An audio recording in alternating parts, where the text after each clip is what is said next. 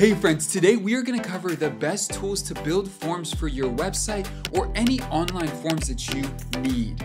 Now, years ago, Typeform was the pretty form builder, but today there are a lot more options for you, and I am going to show you a free tool that is phenomenal and does everything you want. Let's get into it. Now, when Typeform came out, it was one of the best builders out there to have the most elegant, beautiful experience. But today, their updates seem very nominal in comparison to what the technology actually is. So what they offer is cool, but it doesn't really feel like they've stayed up with the latest tools, tricks, tips, and all of that. Now, what's also very surprising to me is their pricing. When we take a look here, it gets expensive fast. I have a client who pays over $1,000 a year for a Typeform, and they truly don't even offer a great service or that much value to the business. What is most surprising to me as well is that they limit the number of responses you can get. And this is where Tally, the tool I'm going to cover right now and give you a high-level overview on, is literally one of the best. What Tally offers for free absolutely blows Typeform out of the water. If you're building forms for your website, for leads, for surveys, whatever it is, you need to start using Tally. And they just did some updates that are really cool. So you may be asking, why am I so hyped about this? First of all, building forms in Tally is incredibly intuitive. Forget all this clunky like drag and drop editors and all of that. All you need to do is type in / and you get the full experience. All of that is built in for free. Now, I've partnered with Tally to get you a special price if you are going to use their paid plan. Use the link down below to get 50% off your first 3 months with Tally today. On top of that, their built-in integrations that are for free is just insane. And if you want to embed the form in a lot of different ways, check out these options right here. First, you can embed it onto your website, so you can put it on basically any page that you just want to drop in some code. All of that's built in. From there, if you want a pop-up, you could do that as well. Look at this, so cool. Tally, if you want it as a link, you could do that as well. You could also do custom links. So you could do forms.yourdomain /feedback or /next step, whatever that is. I just love how you could personalize it, brand it, and make it so unique to your business. Wow, there is no limitation in the number of responses that you get. Check this out. This is what they put at the very top of their site that differentiates them from a lot of other tools. Unlimited forms and submissions for free. I just used this for an event where there was a very big marketing budget and the form was quite robust. There was conditional logic, there was a signature involved.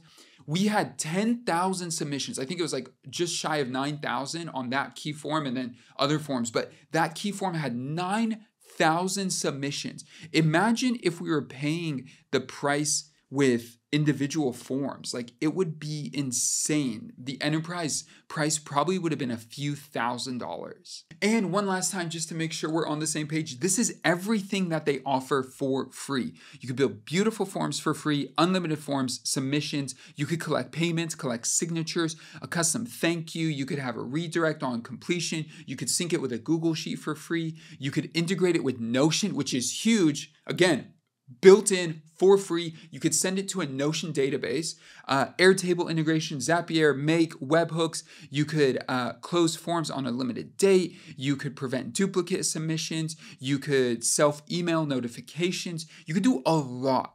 There's just so much built in here. But then from there, let's say you do want to go to pricing. Let's just say you do need more of what they offer. You need to do a little bit more. Well, if you pay yearly, it's $26 per month. If you pay monthly, it's $29.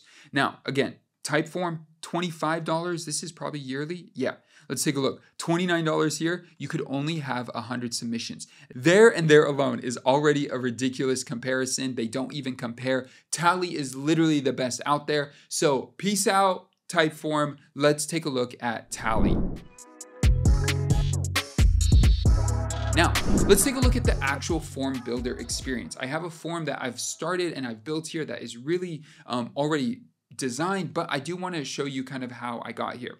So let me make some space from what I currently have. The first thing is the magic of /. So I just hit / and here are all the options, all the blocks that you can use, on your site. You could do a short answer, a long answer, multiple choice, checkboxes, a drop down, a multi-select. And as you can see, the list goes on. You could add a signature, you could add payment, you could add a new page, you could add thank you could have headers, text, dividers, labels, hidden fields, all of that good stuff. You need to embed images. You want to have people upload images, you can do that. You could also have these advanced blocks, and then these repeat in a way that are just the input block themselves, because these include the question. What I mean is if I click here, it's going to have the title and the question. And then if I go to short answer, input block, it's just the block itself. So as you can see here, I just use the block itself and then just put the text inside of it. It makes the form a little bit like smaller, a little bit tighter and neater. What is also really important with most form builders is that you could actually customize it. So if I hover here and I hit customize, as you can see here, you have a bunch of customization options built in. There are some that are only for advanced, and then this custom code area, which is more for advanced. But again, if you really need to get into the nuance of that, then it is very useful. You can see I have some customizations here that help just reduce spacing to make the form really tight, because a lot of my forms are on mobile. And so I just want to make the experience really, really, really specific in our use case. But you have a lot of control here just out of the box. With fonts, you have a ton of options. Most of these, as I look at it, seem to be Google fonts with some really, really cool options. And then you could also select themes if you want to go light or dark mode, and then go from there. Now, let's just build some key elements of the form. So I'm going to do a short answer, and I'm going to do name. I'll do actually first name. As you can see here, I could just basically, I don't even need my mouse. I could just go through it. I could do short answer again, do last name. You can see the required field, and then they all have this drop down here that are all customizable. If later on you need to change it, you could further do that and customize what this specific field is with relevant options. Further down the page, you can see there's drop downs. What I really like about drop downs that are interesting is that you could actually do something like this. So let's just go to a section here. Let's just do like, let's say we need to say state, but we need to do it in a way that is like a drop down, not a multi-select, but just an input.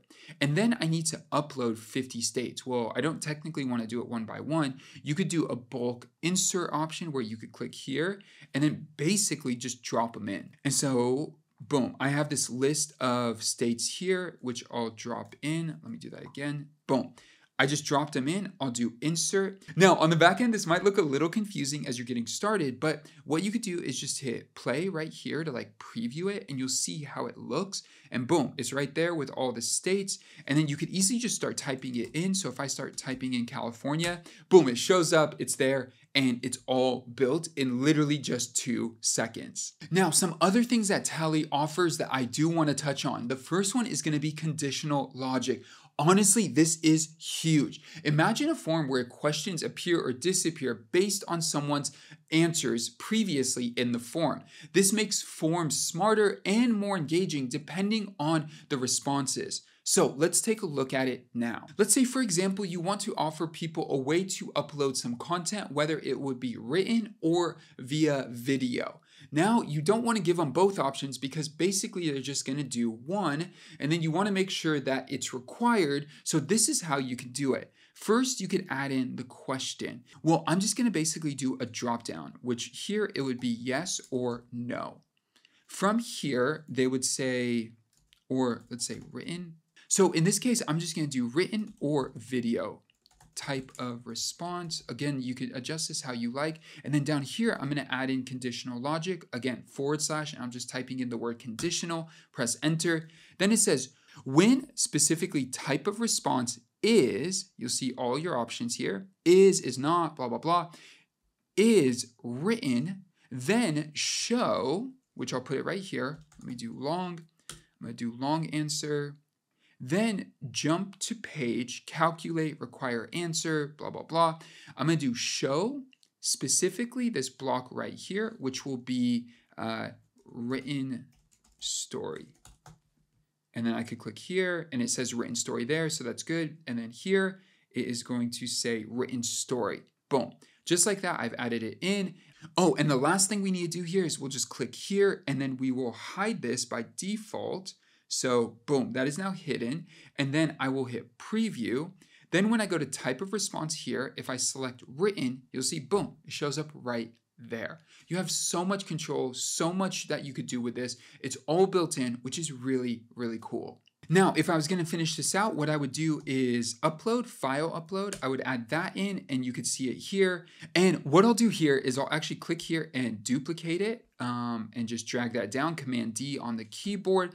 And then if the response is video, show the video block or the file upload block here. And then get rid of this block there. Boom, just like that. And I'll go here and then I will hide this. Just like that, we've built it out. Again, go to preview. If I select written, it shows it. If I select video, it shows it. And as you can see, it's required. So that way I can make sure I get a response here. So intuitive, so easy, have it built. And now we can go into the editor and do more. What's also awesome is that if you need to build out a custom quote, you could actually have Tally build and do calculations for you right inside the form. Furthermore, if you need to have hidden fields and pass data through URL parameters, you could do that as well. Now, again, all of this is free and unlimited responses. All right, now let's talk about responses. This is really powerful. I want to take a look at a few key features that they offer that you want to keep in mind. All right, here we are. Once we hit publish on the form, it is now able to go live. And you'll see there are a few key things here that we have to use. First and foremost, you could take a look at submissions. It will list all the submissions here. And there is a tool that you could see partial submissions. Now, that might be paid, but it is a really cool feature of the tool. If we go to share, this is where we get the link. And if you do add a custom URL, you could use that here for all your forms as well. If you further want to embed the form, you could do that here. If you want to create this into a template, you could do that as well. And if you want any of my forms as a template as well, let me know, I'll do that and I'll add it to the description down below. Earlier in the video, I mentioned that I did have a form that had about 9,000 submissions. As you can see here, it was actually closer to about 11,000 because we had a ton of partial submissions. Now, this is really useful information because for me, I was able to gauge if a form was working or not working, or if people were getting caught at a certain question as well. And so this was great data and information on the back end for me, and I could export all of this into a CSV if I needed to. I didn't need to because the integrations were awesome. All right, now here is a list of integrations. Now, just taking a look at this, this makes me so happy. This is unique for every individual form. So if you want to set up a Google Sheet for a form, you could do that. All you do is hit connect, you log into your Google account, and then you create a new sheet for it. You could also do this with Notion and connect it to a database. You could do it with Airtable, you could do it with Slack, and you could also do it with webhooks, which is exactly how Zapier works, and connect it to basically any tool.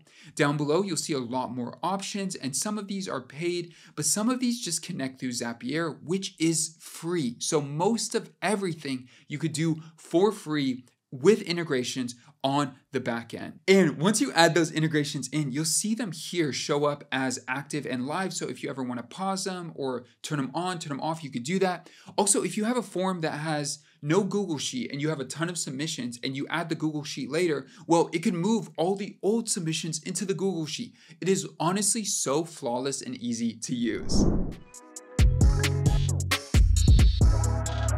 All right, now let's take a look at settings. Here, there are a ton of options. As you can see, some of them are pro. So the partial submissions I mentioned earlier is a pro feature, and removing the branding is a pro feature. But as you can see, there are a lot of things that you could do here for free. So you could send an email to yourself automatically if you want to. You could add password protection. All of this here is free to use on the account. One of the ones I love the most is save answers for later. So if somebody goes through it, but they don't finish the form, they still have their answers saved in the form later on. I also love the progress bar, which works really nice if you are trying to create a Typeform kind of form.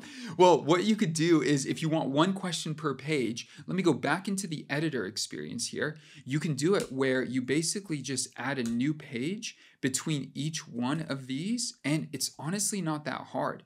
boom, just like that, we're able to add in a page. And then if we need to adjust the text, we could do that. We could customize the look and feel, but from here, we're able to go through, and you could even test it where you don't necessarily fill out the field, even though it's required. You could test it and hit continue anyway, and then go through that process and test your form. At the top, we have this progress bar going through all the pages, right? So it's a really cool experience. And then when you're all done and you either want to send a link to the form or you want to embed it on your website, you could do that in a lot of different ways. And let's take a deeper look at the embed option. So if I click here, you'll see that you get all three options that we were just looking at right here that you could play with and adjust, and then be able to build out the form the way you like, which is just so cool, easy to use. Gives you a lot of options, customizations. Again, it's all built in, all really easy, just really intuitive. Now, the final thing worth mentioning in this video, and I will do more content on this, so definitely drop comments down below if you have specific questions or you want to see me actually build the form in depth and use some of the key features here. But one of the things I love here is that you can add a logo, add a cover as well, and customize this page a bit if you do want to make it a little bit more pretty. This is like Notion. It feels like Notion. It's really intuitive that way. Every block is separated, so it's really easy for me to go around. And let's say, oh, I want to move this up or down. I just select everything, and I could just easily drag and move it around the page the way I like. So if I wanted to go on the second page, boom, I could do that right there, and we're done. All right, and now let's do this. Let's add a logo, which is just any kind of icon, and then add a cover. So here we go. We could upload an image. We could add a link specifically into here for this icon. And then if we want to remove it, we could do that. For this image up here, we could change the cover. We could go to Unsplash, grab an image. Let's just say we grab this right here. Boom, now we have that as an image. And again, you could add your logo, you could add icon. And if you ever do want to adjust the colors, you could easily do that as well on the page to whatever you like. Now, if you got value from this video, please use that link down below, even if you are going to use the free plan with Tally. That way they can see all the people who have come from this video to start using the tool. And with that, if you have any questions, drop them down below. Thank you guys for watching. I'll see you guys in the next video. Peace.